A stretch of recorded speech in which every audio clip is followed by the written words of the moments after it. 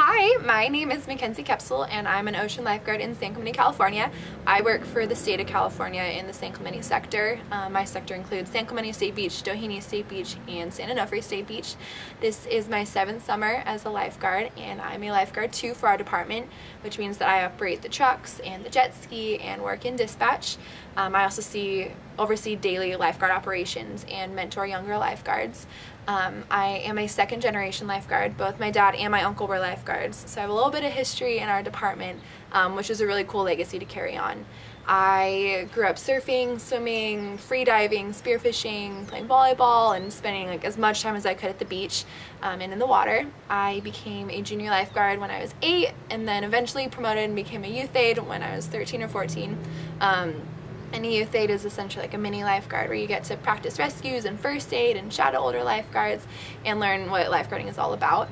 I became a lifeguard at 17, and my rookie year was 2014, which was also an El Nino summer, which means the surf was really, really big. It was a lot of rain and huge storms, so I consistently worked in 6 to 10 foot surf, which is quite the entrance into the lifeguarding world.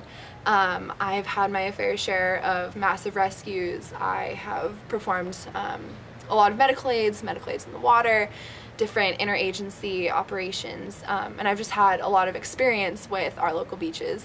I had a pretty crazy rescue one time where I was in the tower and I got a call over the radio for blood in the water, and all we heard was there's an injury offshore about a mile out and there's blood in the water. So I took the paddleboard and I just started paddling, and I paddled, and I met up with our boat, and there was a man who had been pinned in between 2 jet skis and had a back injury. So we backboarded him and loaded him onto the boat, and which was quite the process because there were only 2 of us that were able to handle the board. And once we got him on, we took him into the harbor where I met my dad, who is a fire captain for Orange County Fire, and he was the paramedic on duty, and so we transferred over the patient. He ended up going to the hospital and further care is taken, but it was just a really cool experience to be on such an intense call and then get to hand the patient over to my dad.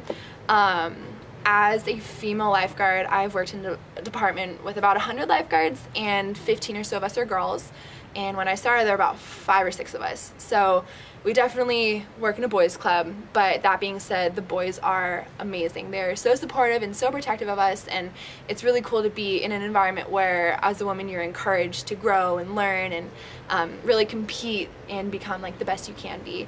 All of the women I work with are incredibly strong and powerful, and it's inspirational for me as a woman to be surrounded by so much strength and ability in the water.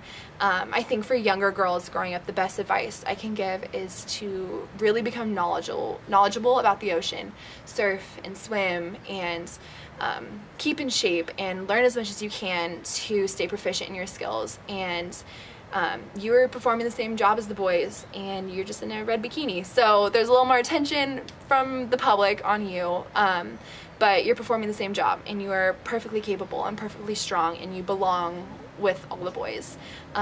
This is such an awesome job where you're really in the public eye all the time, and it's really cool when there's like younger girls that ask like how to get there, and they look up to you, and it's very humbling to be in a position like that where I am looked up to, because I remember looking on the beach when I was younger and it was all boy lifeguards, and now to be a woman and get to talk to these younger girls, I feel like I'm in a very special spot. So thank you for listening, and my name is Mackenzie and I work in San Clemente, California.